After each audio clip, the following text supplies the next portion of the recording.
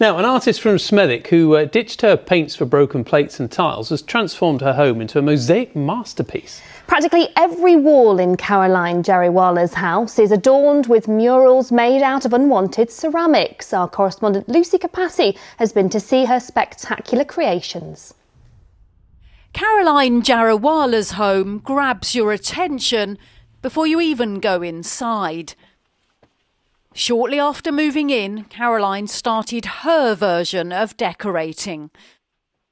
Combining cheap tiles and broken or unwanted crockery and glass that was headed for landfill, her designs inspired by a fusion of growing up in Britain and her Indian Gujarati roots. At the top of the house, her studio, where her ideas come to life. What I love about mosaic making is that it's so calming, and I feel, especially when I go into a flow state, as it were, it's kind of like a prayer in action sort of thing. I find a spark and a joy from looking at crockery and giving me an idea.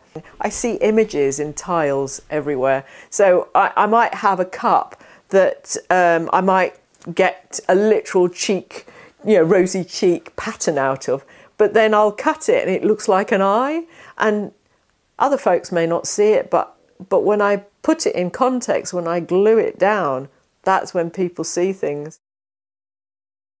Throughout my house, I've used all sorts of themes and things that I'm attracted to. For example, as you walk through the front door, you'll see a whole wall of Hindu gods, and juxtaposed to that, Victorian Edwardian tiles. So it's really about me. It's like an autobiography in tiles, basically. And that life story is everywhere. There's barely a wall, door, ceiling or alcove untouched by mosaic. The whole house a canvas for her creations. Well known in Smethwick, where she lives, artists save chipped ceramics for her, and locals drop off whole tea sets they no longer want. She now has so many raw materials, and an overflow area is now in use, guarded by a resplendent peacock. Caroline's art can be seen around the world. This is a piece she worked on in Chile. Closer to home, her current commission is for the new Midland Metropolitan Hospital. A tree of life surrounded by religious symbols, paid for by the NHS Trust's charity for the hospital's multi-faith centre. She also collaborated with local people to produce these pieces for the new Health and Wellbeing Centre on the site of the old ironworks at Riverside House in Stourbridge. Caroline delivered workshops for 10 to 18-year-olds creating these mosaics, and they depict what we do at Riverside House. Caroline got the brief spot on, and they're exactly what we wanted, and they just look stunning. And her mural at Coseley Railway Station can be seen by passengers passing through, as well as those waiting for a train.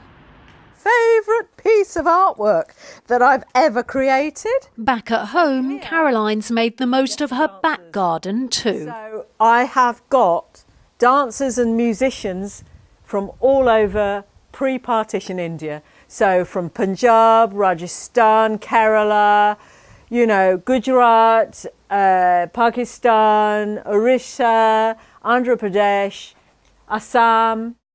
It's a real labour of love. It's beautiful. Thank you. I loved doing it. A home and garden that captivates through its tales in tiles. With, Caroline says, many more chapters to come. Lucy Capassi,